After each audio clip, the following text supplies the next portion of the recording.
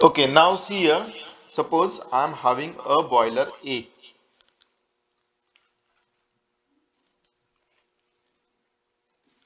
So what I am having? I am having the boiler A, which is generating the steam of 2 tons per hour.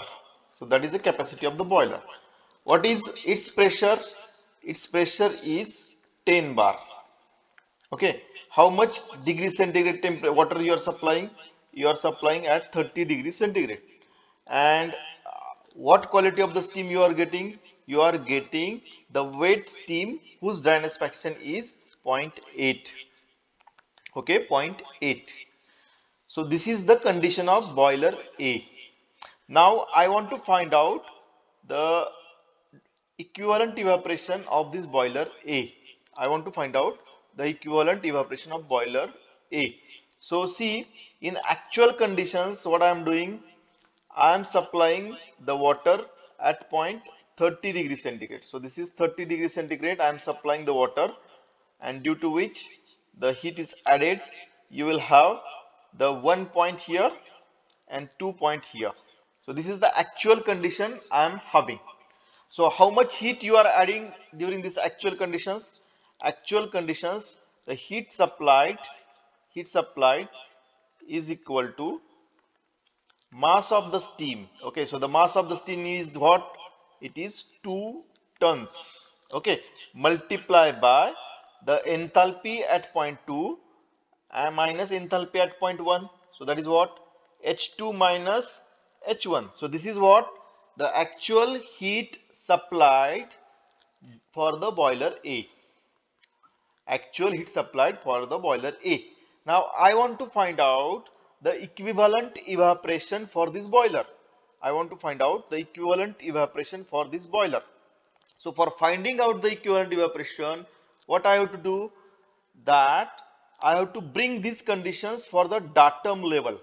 These conditions are varying conditions. So I want to make it datum level. What is mean by that?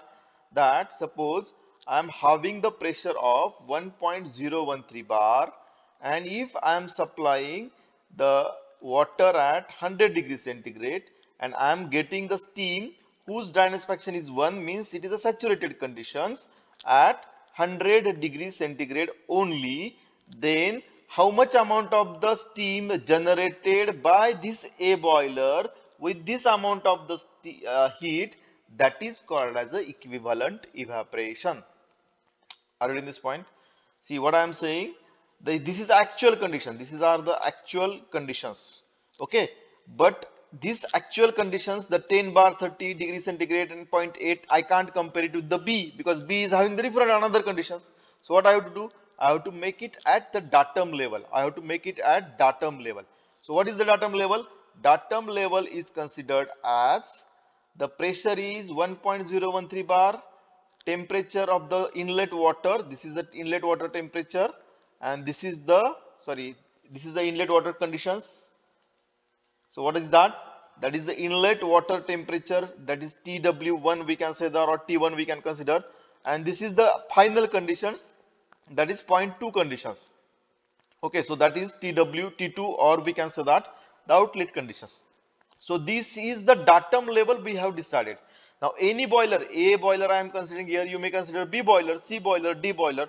You have to bring that to this datum level and you have to see that what is the YME is coming. If you are supplying the same amount of the heat, whatever we are supplying in the A. Are you getting this point?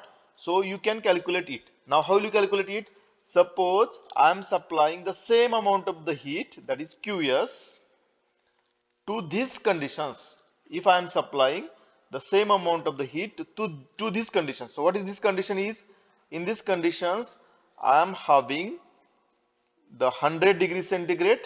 Okay, I am having the 100 degrees centigrade. I am supplying, and the pressure, see, pressure is 1.013 bar.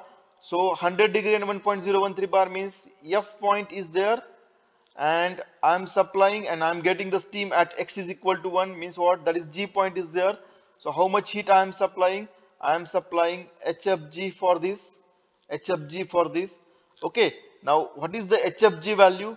HFG value at 1.013 bar if you see the steam table is 2257, it is 2257.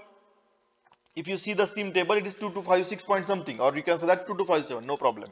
So 2257 is the value for that. So in this case, how much heat I am supplying? I am supplying the heat is equal to mass of the steam multiplied by this H2 minus H1, and that is nothing but HFG, or you can say that mass of the steam into 2257. This is the datum level. Okay, now I want to find out how much amount of the steam is generated for this datum level by equating these two equations. So I have to equate these two equations. So if I equate these two equations, then the equivalent evaporation will comes as Ms H2 minus H1, that is actual heat supplied, divided by the heat supplied at datum level. So whatever the steam is generated by using this datum level is called as equivalent evaporation. It is called as equivalent evaporation. Have you got it? Or still you have not got?